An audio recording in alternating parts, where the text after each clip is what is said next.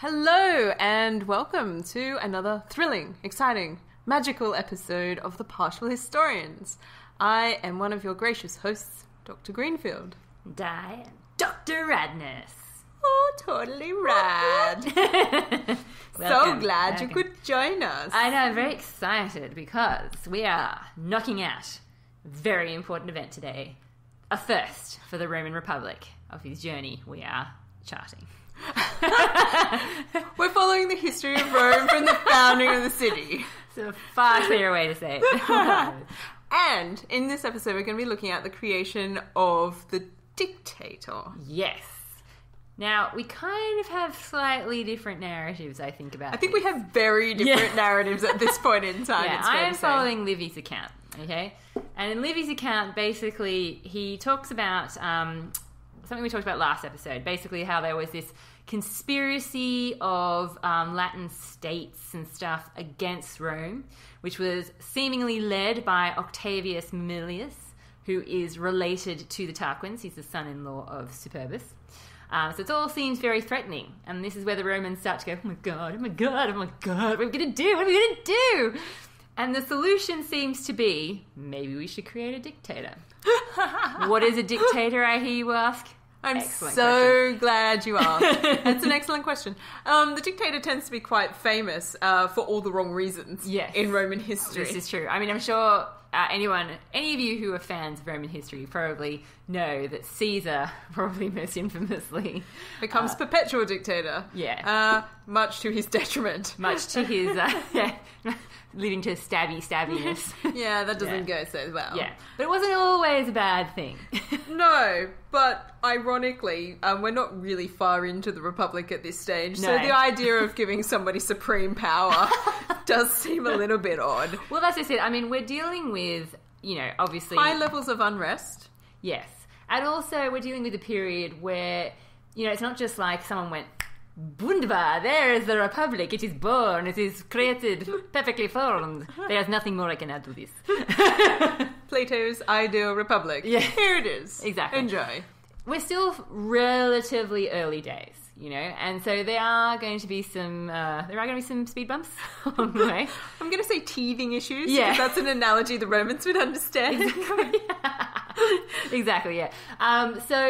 It does seem a bit funny that after saying we're never, ever going to have a king again, but in emergencies... How about this cool dictator guy? In the case of emergency, please break the emergency window and retrieve one dictator for 6 months. Yes. I mean, it's a dangerous course of action to take, one would think. But things are getting out of hand. The Romans aren't very happy, and there's a number of reasons for this. One of them is the escalating tension between them and all of the Latin people that happen to surround them in Italy. Really is sort of, at least according to their point of view, Rome versus the world. Well, they kind of got themselves there, so I'm not feeling heaps of sympathy for them. I'm sorry for them, yeah. And certainly the Romans are doing nothing to help themselves. Yeah. So, like, in the lead in my narrative, before we get to the creation of the dictator, we have things like the Romans stomping all over the Fidenaes again. Yeah. This must be like the 4th or 5th time that's happened. Yeah. So perhaps unsurprising that those guys are unhappy with the Romans. Yeah. I mean, there's a lot of warfare going on in general. I mean, I certainly wouldn't point my finger at the Romans and say, you guys are the only ones causing trouble, and therefore you should go to your corner and think on what you've done. But certainly, as far as our narratives are concerned, they are at war a lot. They are at war a lot, Yeah. and their friends aren't turning up to help them anymore. No. They've managed to piss enough people off now that when they say, look, we've got this fight going on with so-and-so, can you send aid? People basically stick their fingers up at them and say, hell's no. How about no? How about no? Even worse, some people just laugh at them at this point in time. Well, that's not good. That's really not good. Disrespect. No. I should slap you for that. Yeah, but we do have a situation with Titus Lasius Flavus and Quintus Cloelius Siculus, who are consuls in around about 496/498. Yeah, see, this is where our narratives are way out of sync. Way out of sync, man, and you're getting crazy, and I don't like it. Yeah, with crazy madness. Exactly. Yeah. Well, see, basically, as far as Livy's concerned, he does admit he's not really sure what year this all went down in. Okay? And that explains he's like a dictator, doesn't it? It does. At least he's honest, unlike some people, I might say, who... Might be just making it up. The more elaborate their account, the more suspicious I am that they're just filling in. They're just trying to make it look like they're awesome. Anyway, I'm not going to point any fingers. Okay, yeah, Livy basically says he's not really sure. He basically says he's got this conspiracy happening. Somebody says, maybe we should have a dictator. Someone who is supreme for like 6 months, gets things sorted, and once the emergency's over, presumably goes away again. And this is when he basically says that maybe some of the reason for the confusion is that nobody's sure sort of whose side everyone's on. They're not sure who can be trusted. They're not sure if this is a good idea or if it isn't a good idea, because maybe, and this is intriguing to me, maybe there were people of the Tarquinian faction in Rome who could not be trusted. Wow, just to put it out there, Dionysius has already flagged that baby. Unfortunately. It's much more mysterious. It's much more mysterious. Some of those guys are now citizens. They're out in the open. No, they're not. Nobody knows who to trust. It's very confusing. Well, be that as it may. But this is where he does mention that maybe it is Titus Lartius, okay, who might be the first dictator. He does also say maybe there was a rumor about Manius Valerius, the son of Marcus Valerius. Oh. But he doesn't want to go with this because he thinks that doesn't really make any sense. Why wouldn't you just go for Marcus rather than the inferior version, which is his son right now? Well, indeed. Yeah. Indeed. And in fact, Dionysius of Halicarnassus offers some really good rationale for why it wouldn't be any of those guys. And of course it's Lartius. Yeah. Let me take you there. Because not only is it a problem for the Romans outside their city in terms of the fact that they are trying to do things... with the Latins, and that's not going so well. Yeah. But they're also having issues inside the city because obviously warfare is expensive and we've got nobody to back it up. Yes. There's this whole sort of debate going on between like how do we deal with the poor and the disaffection that the poor are facing right now, because the rich are saying you must come to war and the poor are like, well, when are you gonna pay us for this? Yeah. It's all very well and good when it's just 1 month out of the year, but I can't constantly be away fighting wars. I'm poor. Yeah. And so anyway, that becomes an unresolved debate. Yeah. And everybody's like, not sure what we can do about that decision. Yeah. Maybe what we need to solve the problem right now is a dictator who can just make the poor people do what we say. Yeah, so you know what? I actually think maybe my account is more believable. So, you know what? Stuck on that. Well, in any case. Yeah. The dictator. We're there. Okay. It's time. Yeah. The Senate doesn't really know how to go about doing this because obviously they've got two new. consuls already. Yeah. And they're like, well, if we just choose one of the guys out of the consuls to be dictator, the other one's going to be annoyed. Possibly really quite angry. Yeah. Possibly like warfare kind of angry. Possibly enough to like take it out on everybody by starting some sort of revolt. Yeah. So how do we manage this? One of the oldest senators has this great idea in Dionysius's narrative, which is, why don't we just get the two consuls together and get them to decide amongst themselves? Oh, well, that seems like a good idea because Romans are so humble. They're far likely to say, no, you take it. No, you take it. No, you take it. Wow. And so we've got Lartius and we've got Cloelius, the two consuls. No. You have them. I don't have them. I have them. Yeah. And they're like, okay, so we're going to have to resign. Yeah. And there's going to have to be a dictator. And this person is going to have to be chosen by the Senate and approved of by the people and invested with all the authority, all the imperium and of the state. Yes. And to exercise it for no longer than 6 months. So they come up with the criteria around it first. That sounds like a good idea. And rather than just saying, here you go, buddy. Yeah. You have the power. and they take that to the plebs, and the plebs agree to that. Unbeknownst to them, robbing them of their own freedom and protections. So they give the senators permission to choose somebody to hold that role for the 6 month period. And then they're like, okay, so then the Senate gets together and they're like, what sort of man do we need as a dictator? He has to be good at action. I feel like you should sing this to the Mary Poppins song. Very good at action in the field and we'll fight in No. Trask. No, I don't sing. I don't know if you've noticed, but I just don't do this. It just reminds me of... At the end, just let me promise, I'll sign it off from us, okay? You give me the sign. Excellent. Okay, yeah. So, he has to be vigorous in action. Uh-huh. Experienced in warfare. Right. Prudent. Self-controlled. Okay. Somebody who can govern with firmness. Ooh. Always a criteria in my book. It's just me or is it hot in here? I do like firmness. And no leniency to the disobedient. Is that the end? That's the end. Very sincerely, Dr. G and Radness. Thank you. Thank you. I approve. Yeah. Muchly. Yeah. So anyway, so as far as the Senate is concerned, Yeah. Titus Lasius is the standout candidate from amongst the consuls, because Cloelius is known roundabouts as a very nice guy who, while great as an administrator, perhaps not so cool in the field. Ooh. That's gotta hurt. Yeah, but they don't tell him that. That's good. They break it to him gently. Well, not even that. This is the point where they bring the two consuls in. They're like, so these are the sorts of qualities that the dictator has to have. You two go away and figure out which of you gets honestly to think have has it. Yeah, exactly. Yeah. I like it. Yeah, so this will be cute. You can choose between each other. They think this is great because, you know, one will have to declare his colleague the best man, and the other will have to receive the compliment of being called the best man. And so everybody gets to win in this situation. Wait, how are they both the best man? Because one of them is saying, you're the best man, and the implication is, I'm the best man for recognizing that you're the best man. I see what you mean, right. Okay. And the other one is like, I'm the best man because he said I'm the best man. That's cute, isn't it?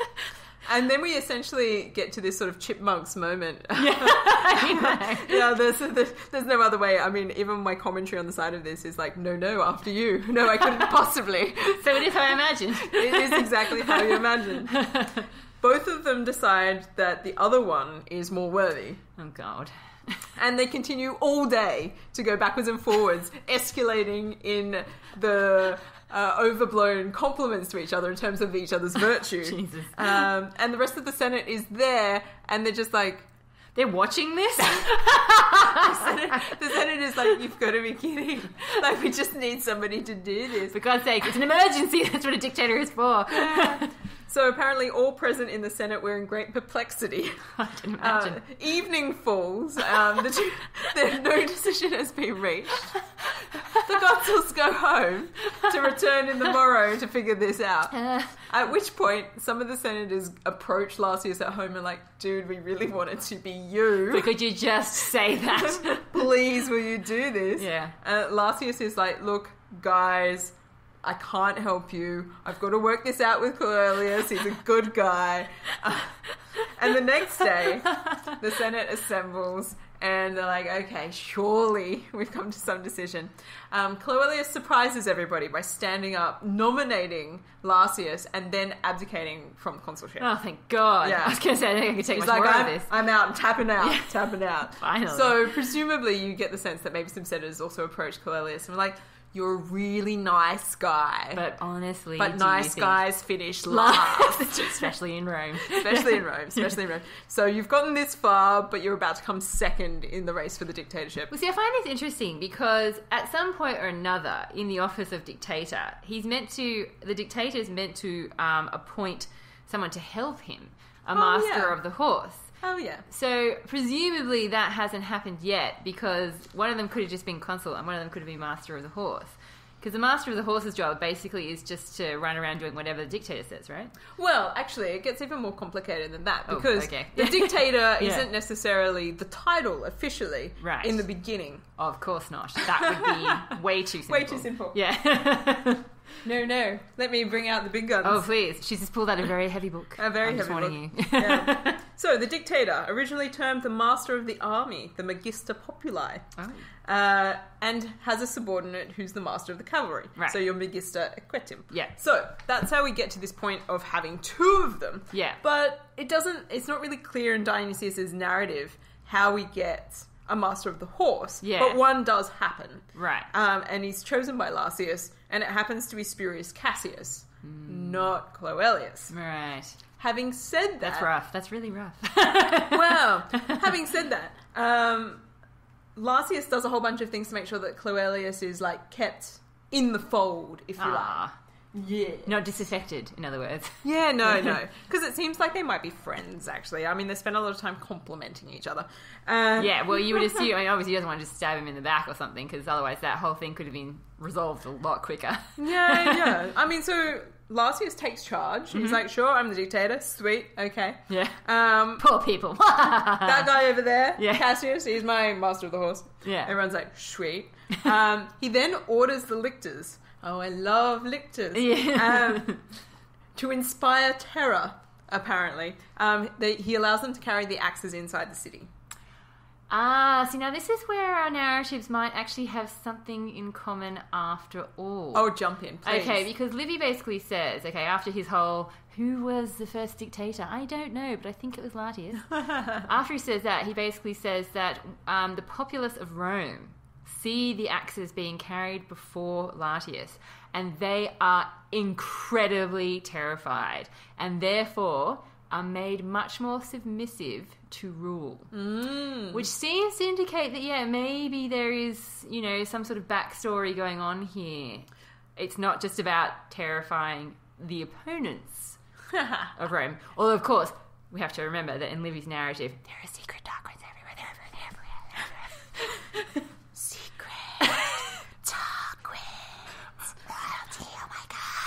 I don't know if we can speak that quietly and actually be heard in the recording. We'll find out sooner or later. Secret Tarquins, guys. Yeah. Secret Tarquins. Yeah, so it could be that they were trying to inspire terror into the people who might have been conspiring within the city. But who knows? This is the thing. It's not made particularly clear. Well, the trouble is when the lictors have the axes and the rods, then they can start committing... Yeah, brutality.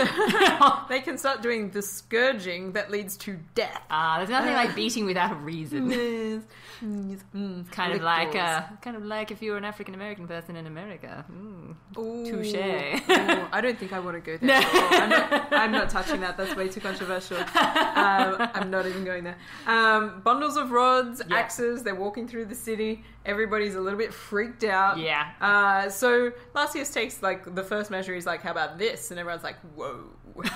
Dude. That's terrifying. All right, then. They're inside the city walls. Yeah, and apparently he has other symbols of royal power.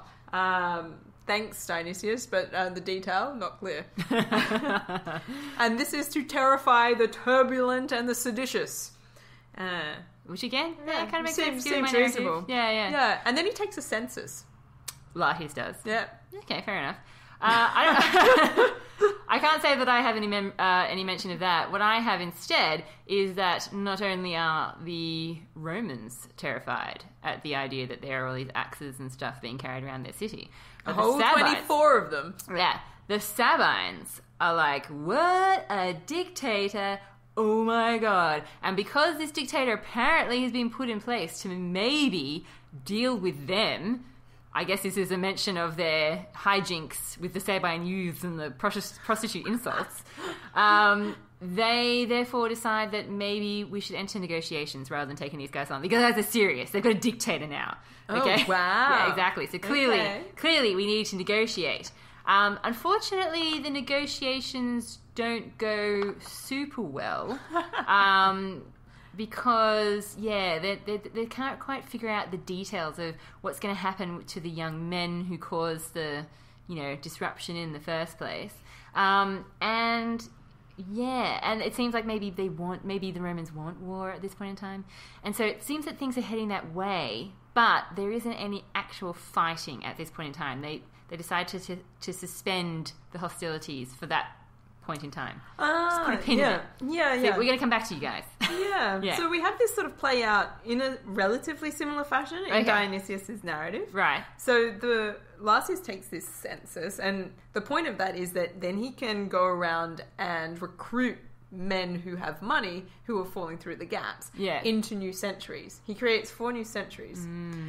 He gives one of them to himself. Yeah. The ones that are most talented. Thanks, goodness. because having the lictors isn't enough, obviously. Yeah.